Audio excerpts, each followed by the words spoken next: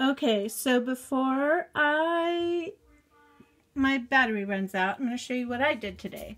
I started with a blank piece of cardstock, white, and then I used some of my new Distress spray stains.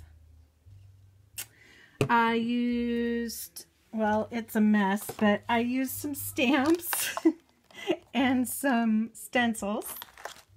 I used my Distress inks, both the oxide and the regular. Yeah, and I made some tags, so, in flowers, so here's what I ended up with. First I did paper, just, you know, with the stains and stuff all over it. This is spatter, so that I didn't get a mess everywhere. So this is extra. But here are the tags.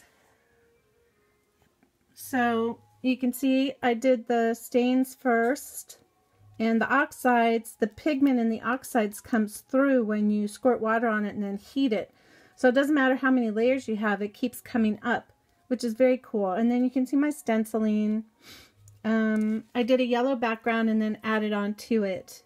And then when I was done with the inks and stuff, I stamped it with oxide ink. I wet it to give it a smudgy look, and then I dried it. And then after I had that, it was just one whole sheet. And then I cut them out using my embossing machine, my die cutter machine. And then I stitched around them. I've been practicing stitches and widths and lengths and all that. So yeah, it was fun. I cut out some flowers with the extra paper. Here's a little tag. And then this one was a square, and I decided, I watched this video where you can take a page and put the paper like the corners like that in the lower right and upper left corners, and then you can stick, you know, something inside of it like so.